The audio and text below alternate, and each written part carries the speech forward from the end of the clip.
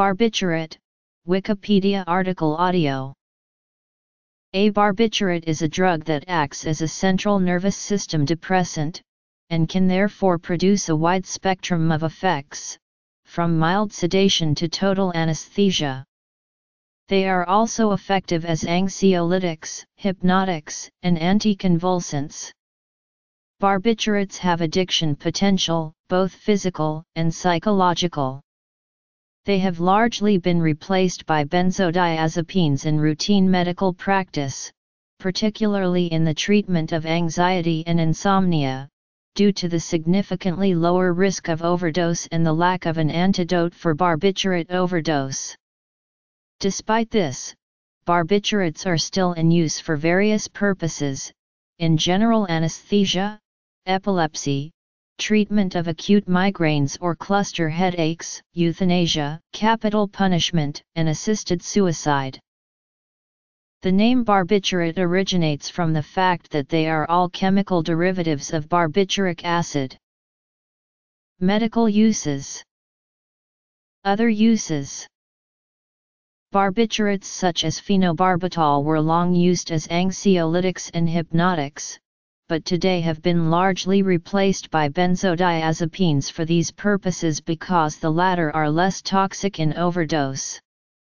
However, barbiturates are still used as anticonvulsants and general anesthetics. Barbiturates in high doses are used for physician-assisted suicide, and in combination with a muscle relaxant for euthanasia and for capital punishment by lethal injection. Barbiturates are frequently employed as euthanizing agents in small animal veterinary medicine. Thiopental is an ultra-short-acting barbiturate that is marketed under the name sodium pentothal. It is often mistaken for truth serum, or sodium amytal, an intermediate-acting barbiturate that is used for sedation and to treat insomnia, but was also used in so-called sodium amytal interviews where the person being questioned would be much more likely to provide the truth whilst under the influence of this drug. When dissolved in water, sodium amytal can be swallowed, or it can be administered by intravenous injection. The drug does not itself force people to tell the truth, but is thought to decrease inhibitions and slow creative thinking, making subjects more likely to be caught off guard when questioned, and increasing the possibility of the subject revealing information through emotional outbursts. The memory-impairing effects and cognitive impairments induced by the drug are thought to reduce a subject's ability to invent and remember lies. This practice is no longer considered legally admissible in court due to findings that subjects undergoing such interrogations may form false memories, putting the reliability of all information obtained through such methods into question. Nonetheless, it is still employed in certain circumstances by defense and law enforcement agencies as a humane alternative to torture interrogation when the subject is believed to have information critical to the security of the state or agency employing the tactic. There are special risks to consider for older adults, women who are pregnant, and babies. When a person ages, the body becomes less able to rid itself of barbiturates. As a result, people over the age of 65 are at higher risk of experiencing the harmful effects of barbiturates, including drug dependence and accidental overdose. When barbiturates are taken during pregnancy, the drug passes through the placenta to the fetus. After the baby is born, it may experience withdrawal symptoms and have trouble breathing. In addition, nursing mothers who take barbiturates may transmit the drug to their babies through breast milk. A rare adverse reaction to barbiturates is Stevens-Johnson syndrome, which primarily affects the mucous membranes. With regular use, tolerance to the effects of barbiturates develops. Research shows that tolerance can develop with even one administration of a barbiturate. As with all GABAergic drugs, barbiturate withdrawal produces potentially fatal effects such as seizures in a manner reminiscent of delirium tremens and benzodiazepine withdrawal, although its more direct mechanism of GABA agonism makes barbiturate withdrawal more severe than that of alcohol or benzodiazepines. Similar to benzodiazepines, the longer-acting barbiturates produce a less severe withdrawal syndrome than short-acting and ultra-short-acting barbiturates. Withdrawal symptoms are dose-dependent, with heavier users being affected worse than lower-dose addicts. Side effects. The pharmacological treatment of barbiturate withdrawal is an extended process, often consisting of converting the patient to a long-acting benzodiazepine, followed by slowly tapering off the benzodiazepine. Mental cravings for barbiturates can last for months or years in some cases, and counseling/support groups are highly encouraged by addiction specialists. Patients should never try to tackle the task of discontinuing barbiturates without consulting a doctor due to the high lethality and relatively sudden onset of the withdrawal. Attempting to quit cold turkey may result in serious neurological damage, severe physical injuries received during convulsions, and even death via glutamatergic excitotoxicity. Some symptoms of an overdose typically include sluggishness, incoordination, difficulty in thinking, slowness of speech, faulty judgment, drowsiness, shallow breathing, staggering, and, in severe cases, coma or death. The lethal dosage of barbiturates varies greatly with tolerance and from one individual to another. The lethal dose is highly variable among different members of the class, with superpotent barbiturates such as pentobarbital being potentially fatal in considerably lower doses than the low-potency barbiturates such as butalbital. Even in inpatient settings, however, the development of tolerance is still a problem, as dangerous and unpleasant withdrawal symptoms can result when the drug is stopped after dependence has developed. Tolerance to the anxiolytic and sedative effects of barbiturates tends to develop faster than tolerance to their effects on smooth muscle, respiration, and heart rate, making them generally unsuitable for a long-time psychiatric use.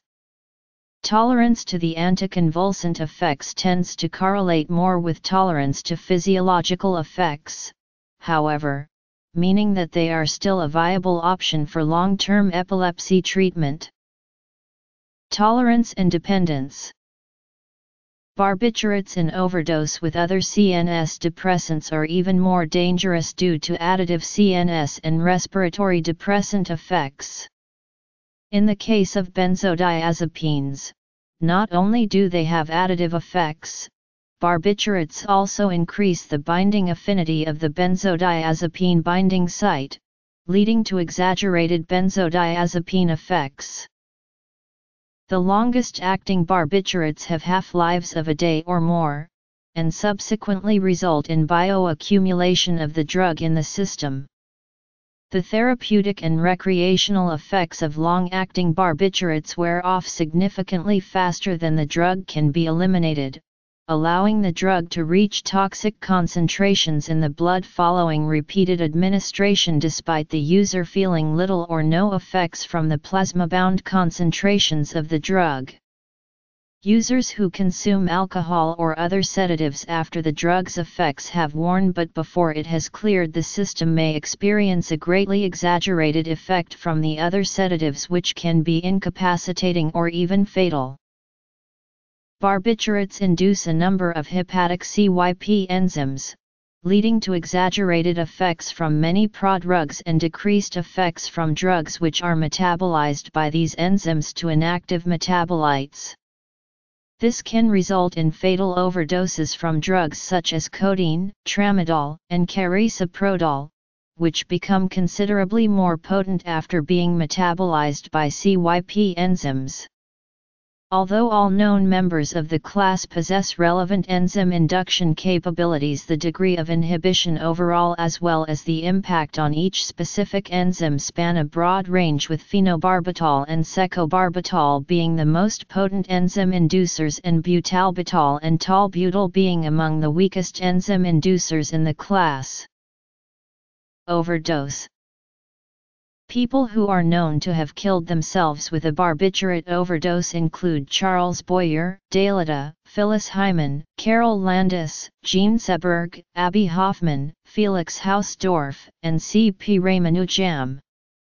Others who have died as a result of barbiturate overdose include Judy Garland, Marilyn Monroe, Ellen Wilkinson, Dorothy Kilgallen, Pierre Angeli, Brian Epstein, Alan Wilson, Jimi Hendrix, Edie Sedgwick, Inger Stevens, and Kenneth Williams.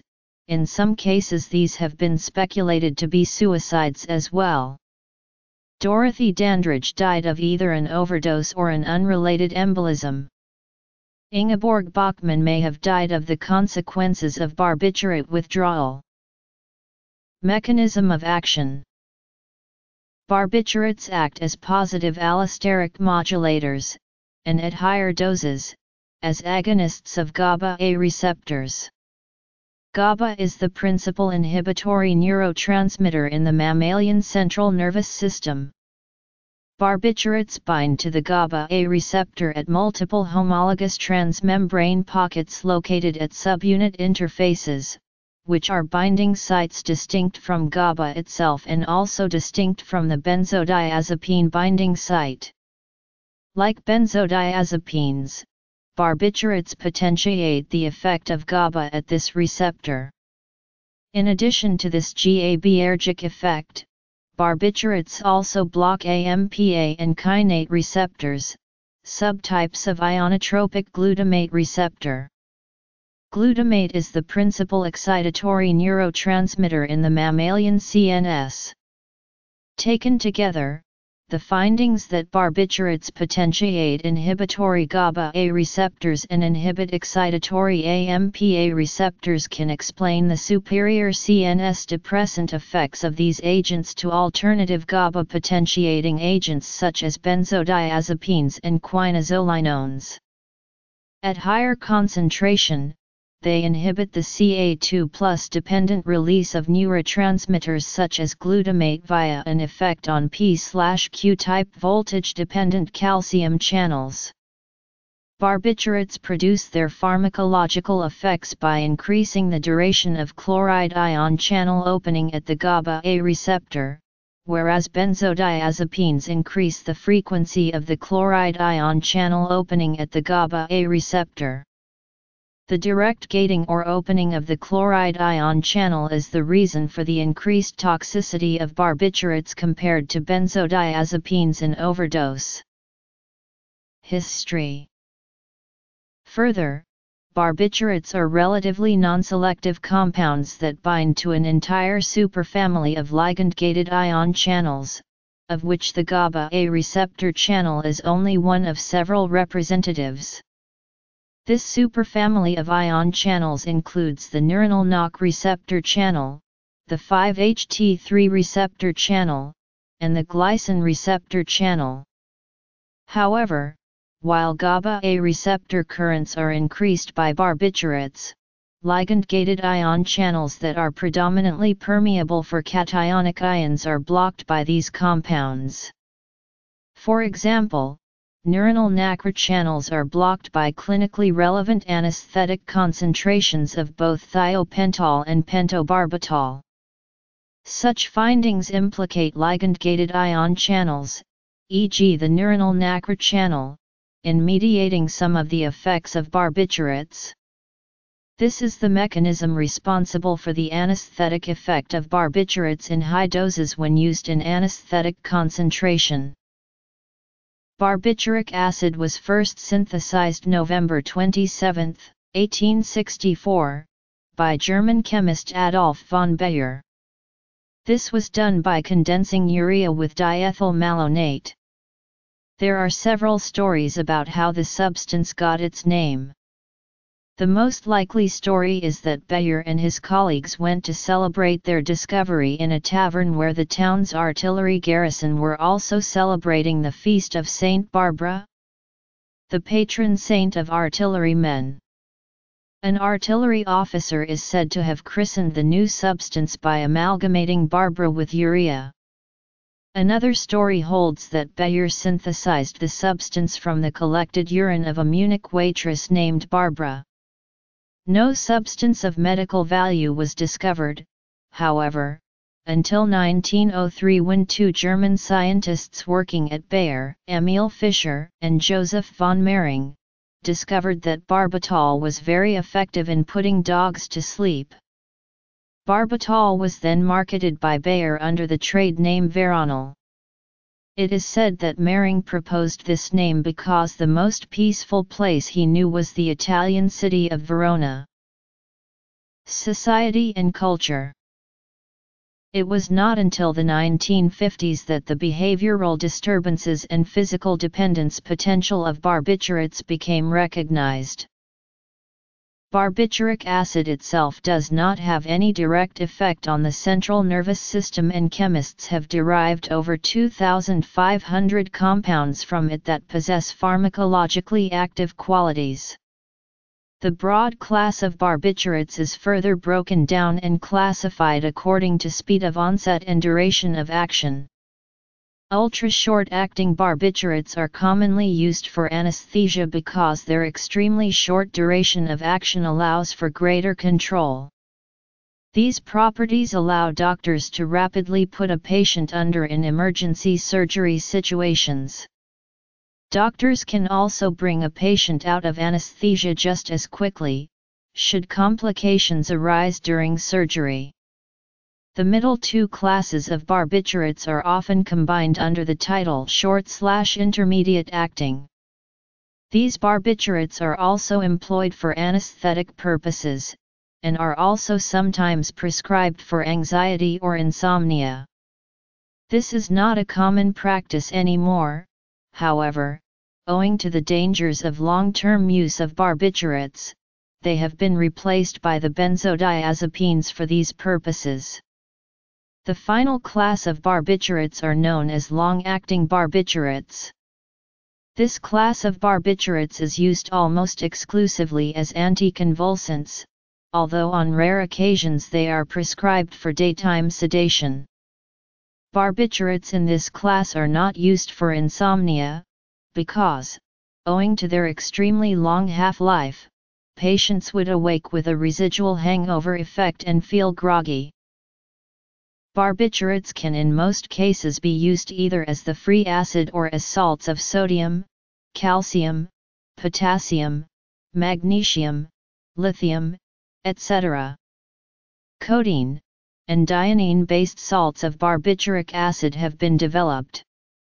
In 1912, Bayer introduced another barbituric acid derivative, phenobarbital, under the trade name Luminal, as a sedative, hypnotic.